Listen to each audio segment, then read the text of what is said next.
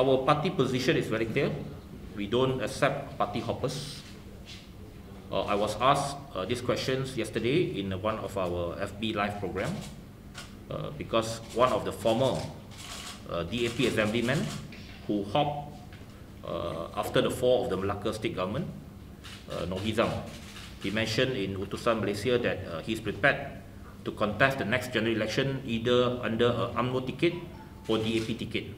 I can tell him to forget about it.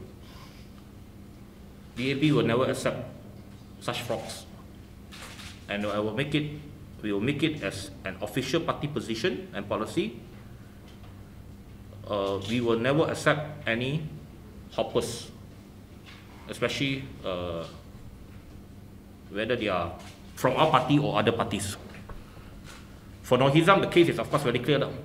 He hopped out when we are down. So right now he wants to come back.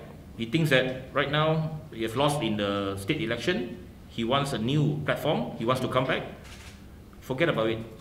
We tell him forget about it. We have many other good and capable candidates in the lineup. Same goes to any people who want to hop to DAP. If they are from other parties with titles or with positions such as Ahli Parlimen or Adun, our policies is of course no as well. Okay. That's why we want an anti-hopping law.